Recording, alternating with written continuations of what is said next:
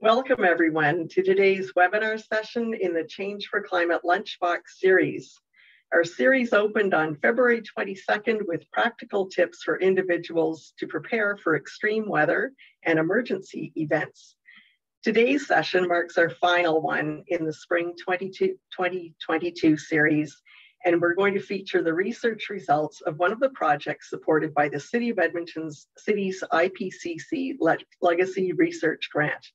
And we're going to hear about the results of research that explore the impacts of work from home policies in support of the city's remote work program and its climate commitments. My name is Heather Wheelaker, and I'm here with my colleague, Karen Young. Both of us work in the Planning and Environment Services branch with the city. We're joined by Stephanie Drozda with Alberta Eco Trust Foundation, our partner for the city's IPCC Legacy Research Grant program. Please be aware this session is being recorded. At this time, I wish to acknowledge that we are on the traditional land of Treaty 6 territory in the Métis Nation of Alberta Zone 4. We acknowledge the diversity of Indigenous people and their ancestors who have marked this territory for centuries. This acknowledgement creates awareness and is a reminder that we are all treaty people, regardless of where we are from or what language we speak. We stand in solidarity with and support Indigenous people and commit to continue our individual and organizational journeys of meaningful reconciliation. I would now like to welcome Stephanie Drozda, who will facilitate our session today and introduce today's topic and presenter. Stephanie. Thanks, Heather. I'm a program specialist with Alberta Eco Trust Foundation, also joined by my colleague Diana here today, who's waiting in the wings in case my Zoom crashes or internet fails. You never know. So she's here to provide support. Thanks for that support, Diana. So since 2019, we have partnered with the city to deliver the city's IPCC Legacy Research Grant Program. I'm excited to be joining you all today to help share the results of the research from this unique program, which is advancing knowledge about how Edmonton can become an energy sustainable and climate resilient city. So it is now my pleasure to introduce today's session presenters. Rebecca Fiesel-Schaefer is a mission-driven, results-oriented professional, passionate about advocating for local change, energy efficiency, and climate policy. She is currently the chair of the board of directors for the Alberta Energy Efficiency Alliance, chair of the Climate Innovation Fund Executive Advisory Committee for Calgary, and sits on the board of directors for Alberta Eco Trust Foundation. She is also a proud senior level executive and Indigenous leader with over 20 years of experience in energy management with a depth of knowledge in research, design, and delivery of climate change policies and plans coast to coast. In 2020, Rebecca founded RFS Energy Consulting and Research Group to apply decades of experience and knowledge and push climate change policy, research, and planning into action across Canada.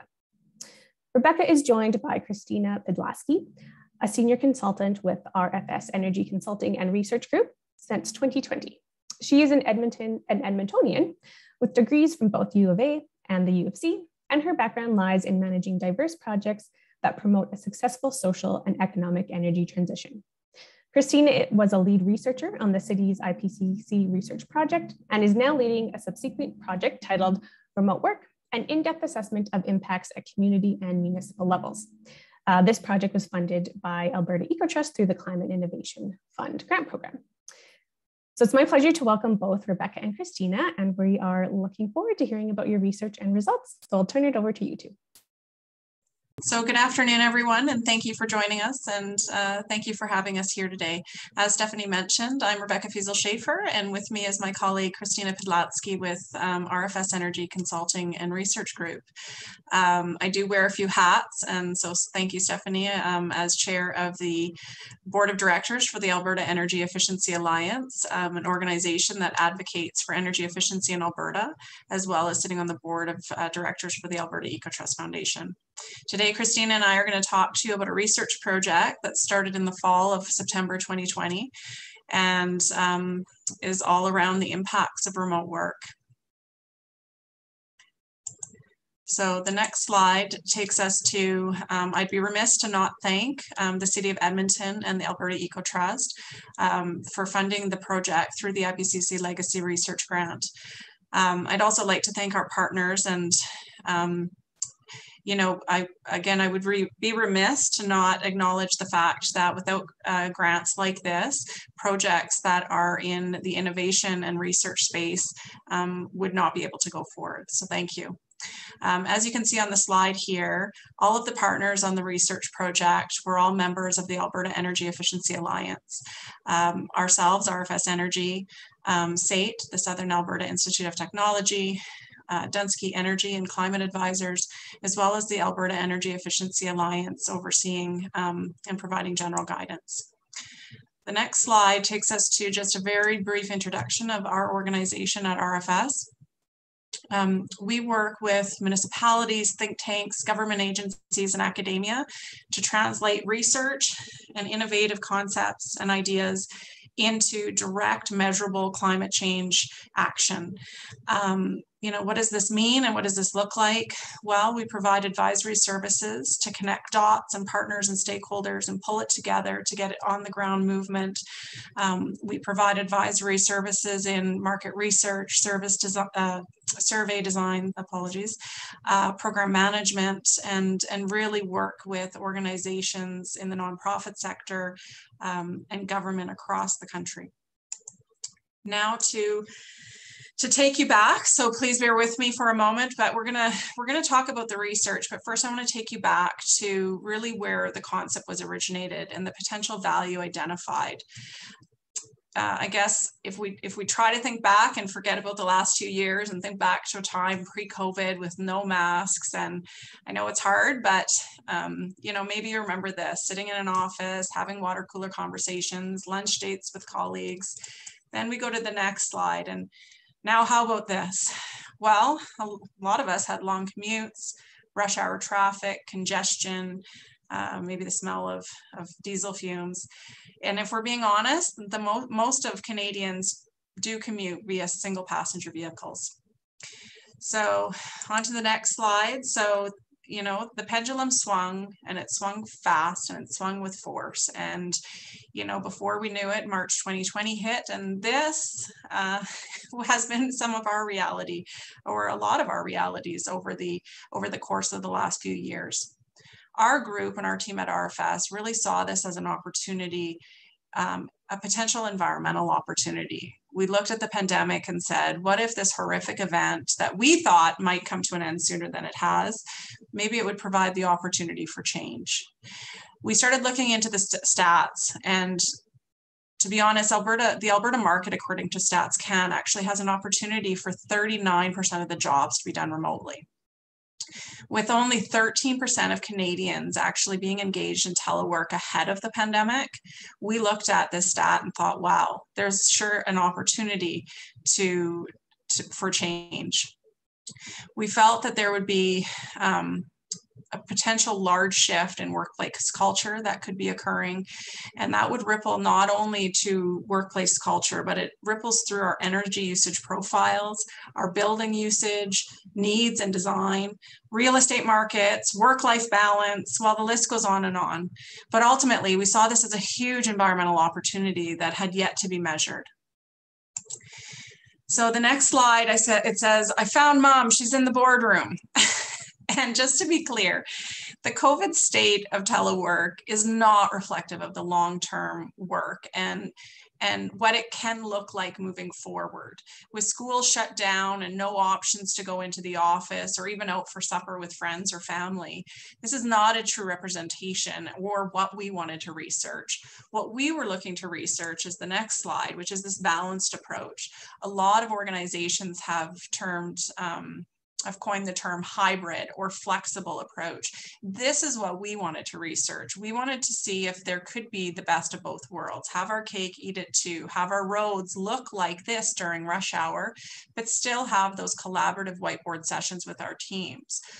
So what could we research to stop the pendulum from swinging back? What could we work on with the City of Edmonton to support the adoption of their program, you know, provide insight to best practices for their remote work program, and provide potentially a tremendous opportunity to realize a tremendous opportunity for long-term massive change to workplace culture, but also commuting practices.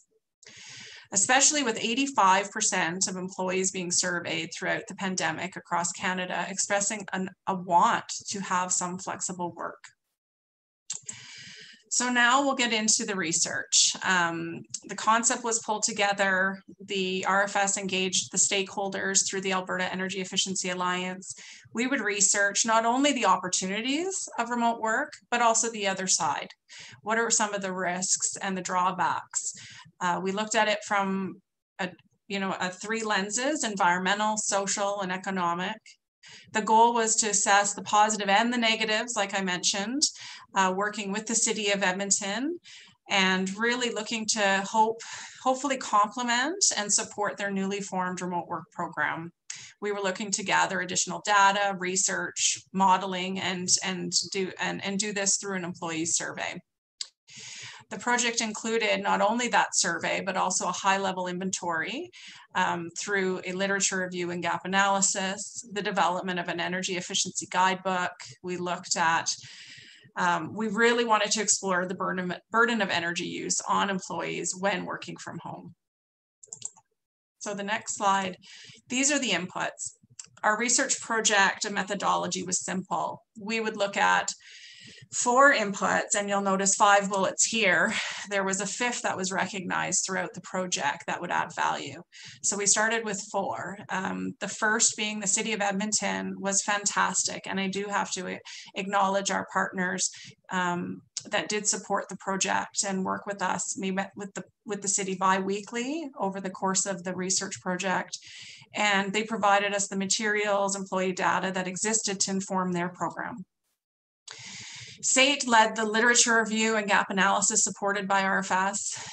Dunsky Energy led the modeling and calculating the GHG emission reduction potential.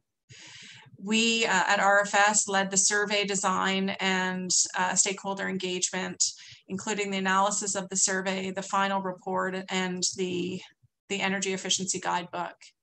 Throughout the duration of the entire project, the Alberta Energy Efficiency Alliance provided guidance and advisory support. And that last bullet is a municipal working group. And we looked at benchmarking and gathering data from communities across Canada, and including that in the research. And we'll talk a bit about that later. So the next slide is our first input. The first priority was really to establish a baseline. We met with the City of Edmonton staff and dug through, and they shared their materials and all of the data that they had collected to inform their program design. We wanted to understand all of the factors and considerations and data that went into their initial concept. They launched their long-term flexible work program for employees in September 21. And ahead of that, they had the foresight to really be a leader in their community. So ahead of COVID, they had hired and dedicated staff to looking into remote work and what a long-term program could look like for the city. So we did meet with them, and these are on the right-hand side of the screen. These are all the different factors that were considered as part of the design of their program. They shared with us the initial catalyst of why they started looking at remote work. They talked to us about the timing and the approach. And again, they shared those program materials, their surveys, their feedback from employees, and then all of the employee supports that they developed for their program. So with that in mind, I'm going to hand it off to Christina. Thanks, Rebecca. Our next input was an in-depth thematic scan, literature review, and gap analysis. This was conducted by our project partner, SAIT, and we wanted to uncover the current state of remote work research. The biggest finding was that there was a lack of relevant Canadian data, and and our goal was to put things into action.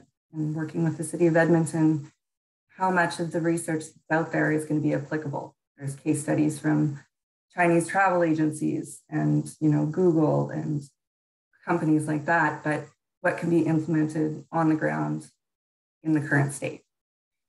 So we looked at a lot of the themes that were out there in the research, and then looked at what the City of Edmonton cared about.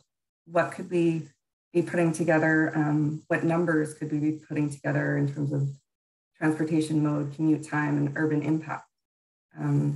Are City of Edmonton employees going to be as productive? So we wanted to take a few more tangible pieces and pull them out of here and form the baseline for our research.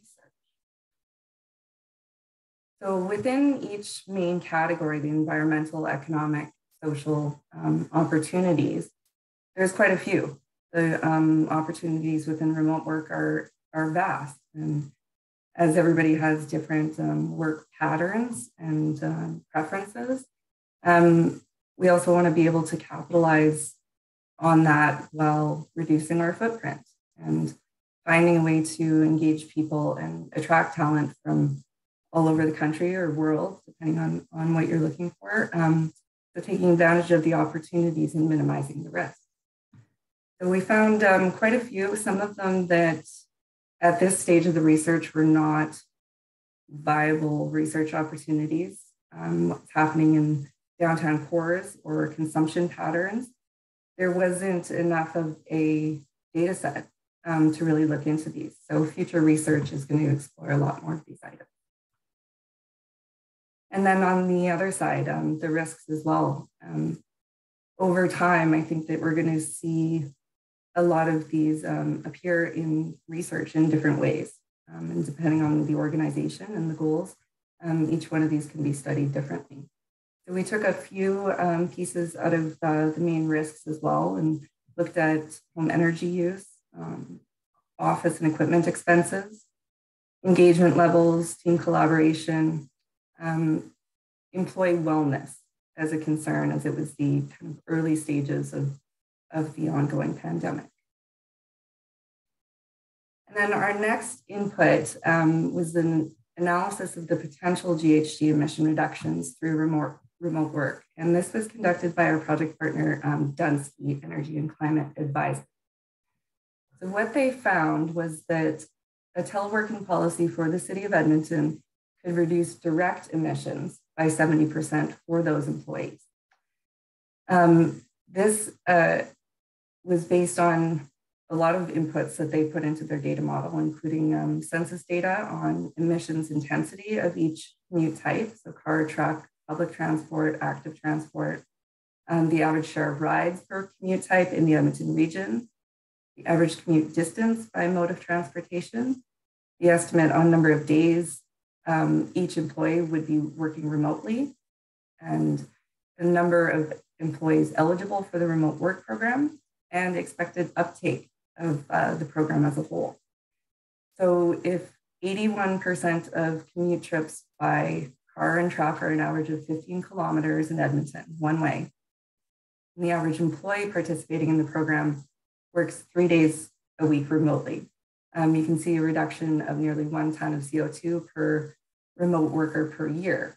Looking at the program as a whole, and given the alarming prices of gasoline right now, the savings for that amount of gasoline not being used would be roughly $1 million right now. So one thing that this project didn't look at was the indirect impact of remote work. So we looked at just the commute savings with the data available, but the rebound effects, they're numerous. So there's a lot more work to be done in this realm. So maybe think about how many errands you'd run that normally would be tacked on to your everyday commute to work. You still run those errands. So how far are you going? How much time are you spending in your car for those things that we had previously lumped together? What about money that you saved, money that you spent eating out at restaurants downtown? You may be spending that on activities or trips that are not carbon neutral. So there's all of these trade-offs that need to be explored further. This table is from a study done in France that Dunsky uncovered, and they did a little bit of work in determining what these could be, but as we're seeing now, that there's a lot more work to do, and this is hopefully going to be part of future research on our end as well.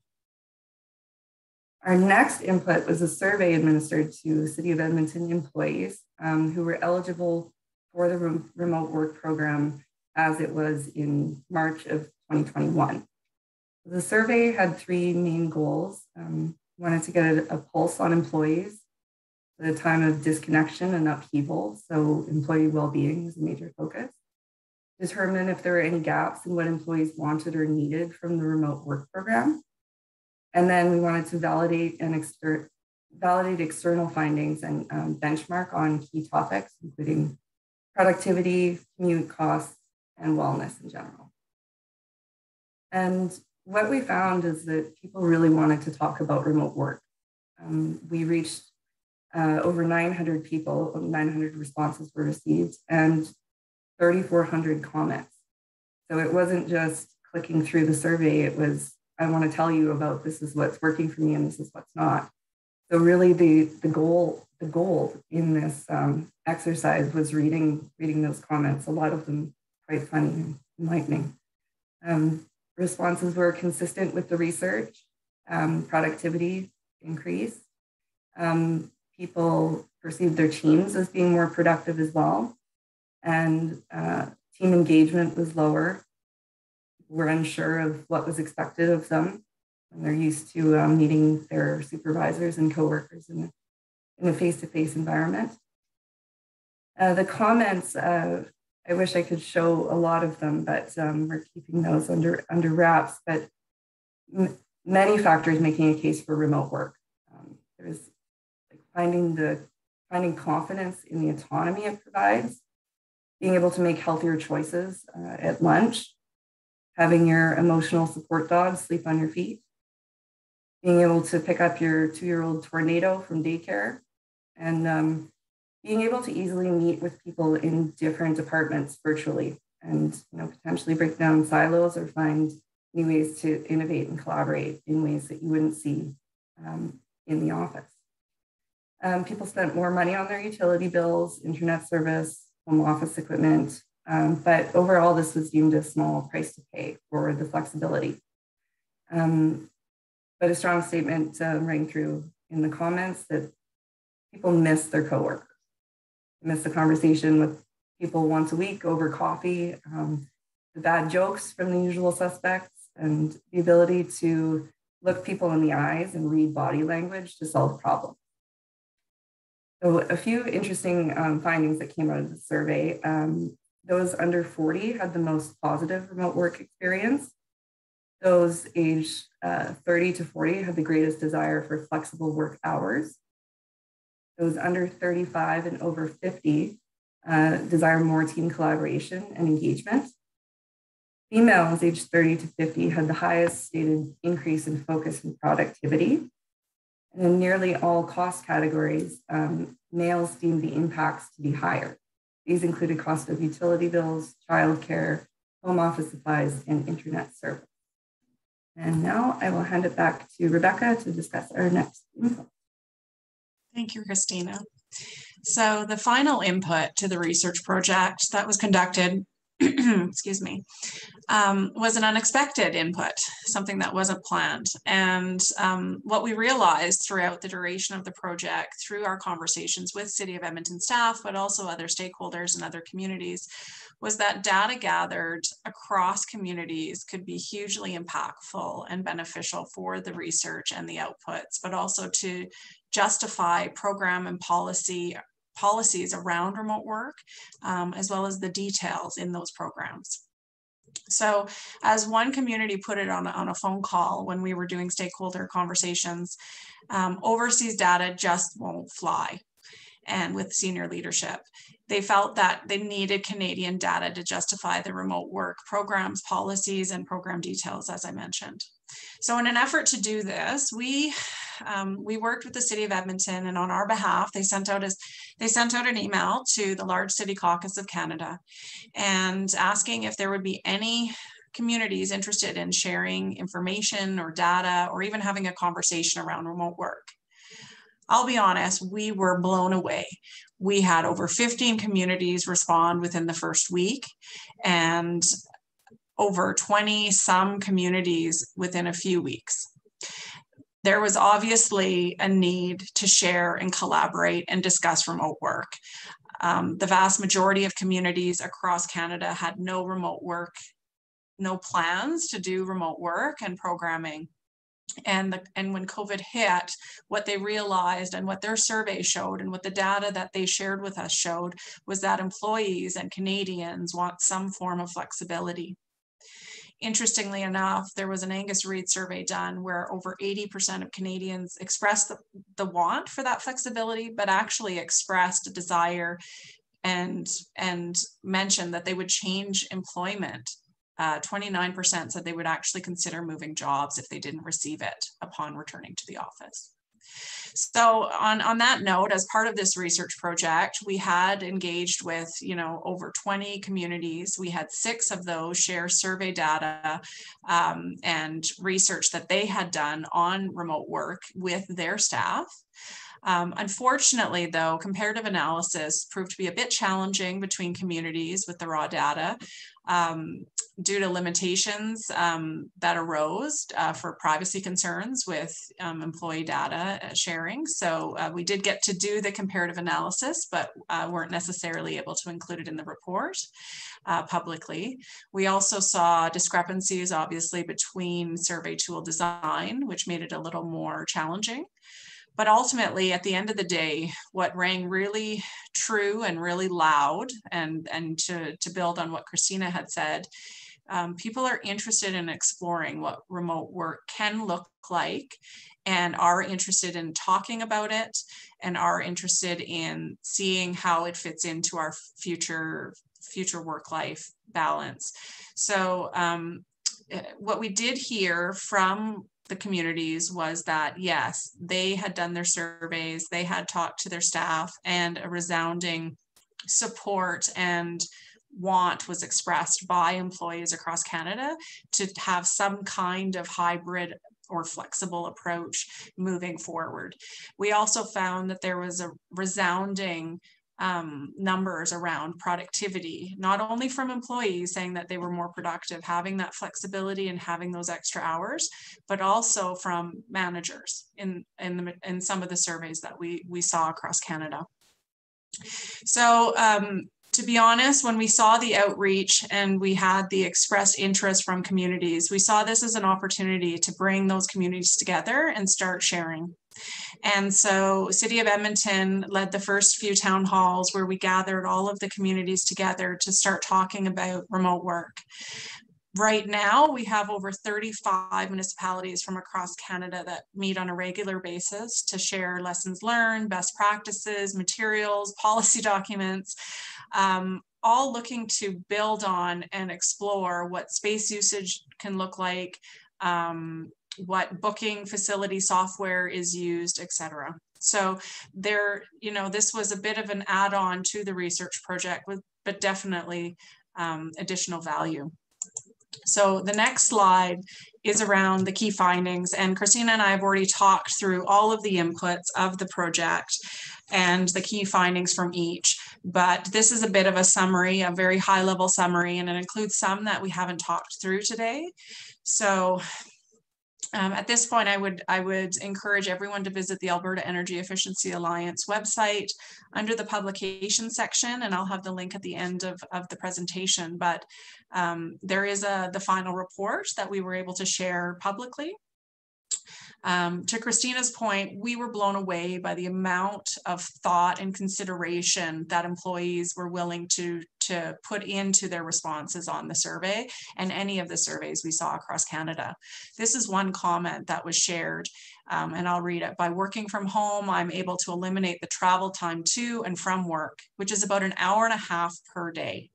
Having this extra time is so valuable to me. I find it allows me to get a little more sleep and aids in productivity. Also, this extra time allows me to exercise, which helps with my mental health, and also spend time with my family. These comments were not uncommon. And so I feel like there's something to share. The next slide is the energy efficiency tips for working at home. One of the rebound effects that we do recognize is an increased energy usage at home. And one of the ways that we thought we could offset this potentially unquantified energy usage was to develop and work with the City of Edmonton on doing a tip sheet on energy efficiency tips and behavior changes for employees while they work at home.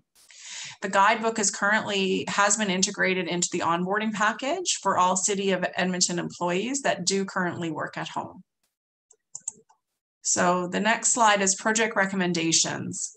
So there's a sample list here. Again, there's more in the research report, but ultimately there's still a lot of work to be done, especially in a time that organizations, both private and public, are deciding on what back to work looks like post-COVID, or if ever that exists. They need to think about, what do facilities look like? How much flexibility is too much flexibility or not enough? How do I keep my employees engaged? What are, and what our group really is interested in learning or sharing and researching is, what are the best practices around remote work that could save the most GHGs in the future? Is there some set of best practices around facility space per person? Is it, 10 desks per 20 employees now versus one desk for one employee? There really is a lack of data around this topic, specifically around in a Canadian context. And the first bullet is the GHG modeling and measurement, which would be around the rebound effects, which Christina touched on. And is one area that, we simply don't have the data to understand what some of those rebound effects are and how are they impacting the potential for additional GHG savings. Some of the other additional research and recommendations of the research that came through our research was really looking at the downsizing potential for facilities, the space usage and redesign. We're still at a point where we don't know how many individuals or organizations are going to end up back in the office. And when they do, what does their space need to look like to support their work? One of the other opportunities that lacks in terms of data or Canadian data, I would say, is the risks and how they impact different demographics differently. This was something of a concern of ours and was recognized right at the offset, was that, there is the potential opportunity for increased energy usage at home, potential costs for equipment or internet service. Do these impact different demographics differently? I would guess yes, but how so, and how are those then mitigated? The last slide before we go to our Q&A session is, I won't go into too much detail, but I would say, again, a big thank you to the City of Edmonton for funding the IPCC research or legacy research and this grant program. As you can see, this is a sample of some of the projects that really did start from that initial research project. So from helping to support the City of Lethbridge, which we're honored to support over the last few years, we helped develop their remote work program, design details. We're working with them currently to establish a measurement framework and surveying their staff and get a pulse on, remote work impacts.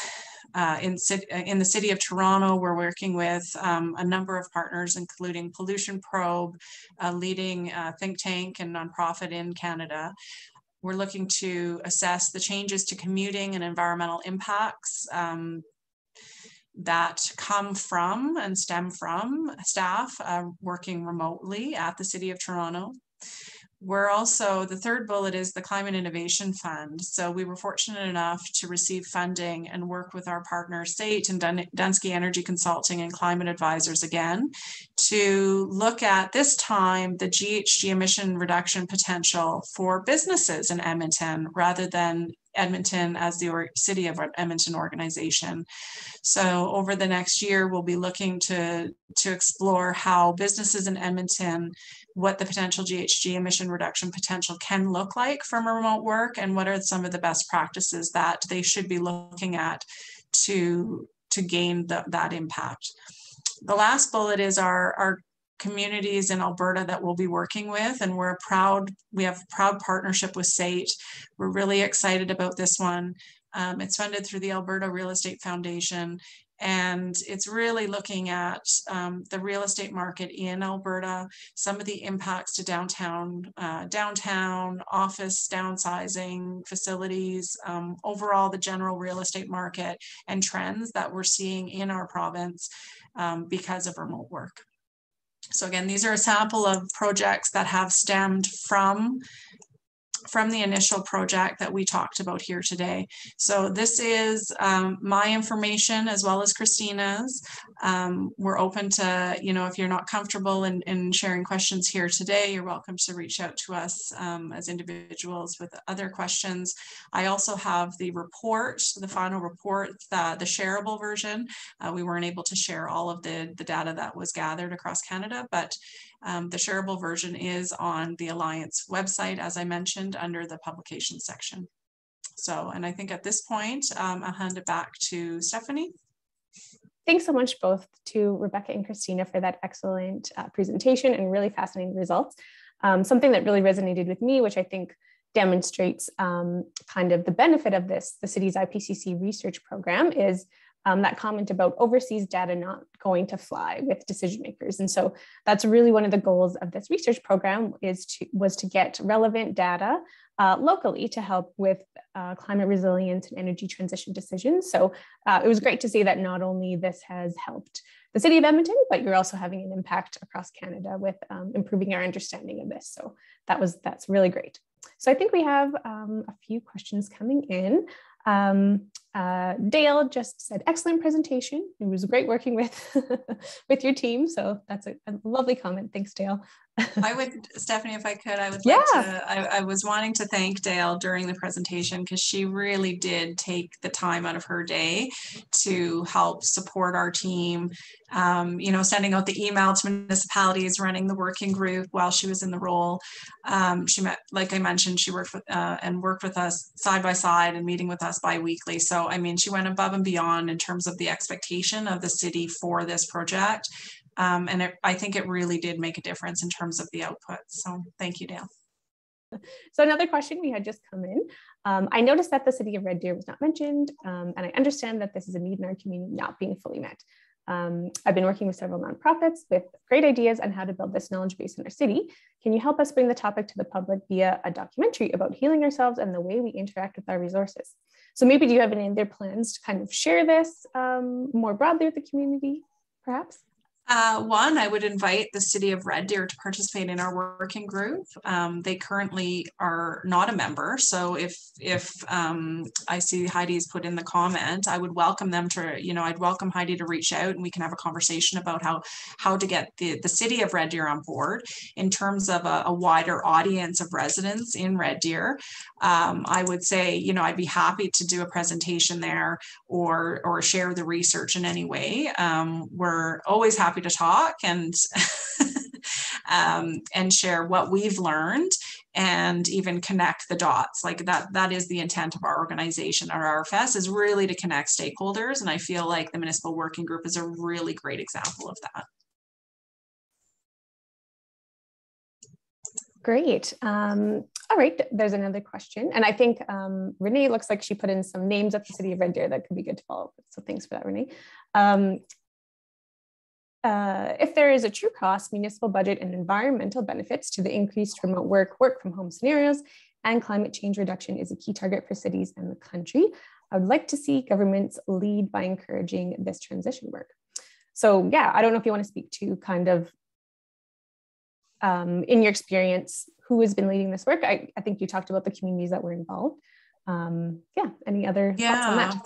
I would just say out of all of the communities that we talked to, Ottawa was the only community across Canada at this time, right? I mean, things could have changed, but when we reached out to everyone about a year ago, they were the only community that was looking at the GHG metrics around potential savings and looking at it as an input into the design of their program. So I think Edmonton is obviously a leader, and they have commissioned this research or supported this research, and are interested in learning more about the GHGs. But I don't think we're at a point where, because we don't have the research on all of those rebound effects, and we have a true value of what that could look like at this point. You know, a lot of communities think that there's an opportunity, and we think that there's an opportunity, but it also really depends on what the design of that program looks like. So for instance, I would say if you're heating your home full time and you're heating your office full time, and there has been no change in facility space, and there has been no encouragement to staff to reduce their energy use at home, there has been no tools provided to maybe talk about when you do commute, now that you're only going in 2 days a week, don't jump into your car. Right? You know, maybe you used to take public transit, but now because you only go twice a week, maybe you pay for parking. You know, all of those are still unknown variables. So I think what we're seeing is that there's a lot of research being done by Carleton University out east with the city, or in the city of Ottawa. But the city of Ottawa was able to actually share some of the metrics that they had done around GHG modeling, but that really hadn't been on the radar for other organizations. It was really, to be honest, COVID hit, and a lot of communities were like, wow, we were maybe thinking about this, and now we have to think about this. And then post-COVID, if you could call it that now, I don't know, but now they've really heard a resounding interest from their employees saying, we want this. We want some flexibility. What does that look like? And part of that for us is, yeah, so what is the GHG opportunity? And then how does that align with their plan? So that's a fantastic question. There's another question about, are there any distributed pilot projects under consideration to get better measures of the impacts and risks? So maybe, are you aware of anything beyond kind of the municipal level of any other research? I would say the Carleton University has a number of projects underway. One specifically that we've talked to them about, which is measuring the at-home energy use increase. Great. And Heather had a question. She was wondering if, was there anything really surprising about research, about your research you uncovered? I would ask maybe Christina, is there anything that you wanted to share that really shocked you throughout the research? Maybe if you want to go first.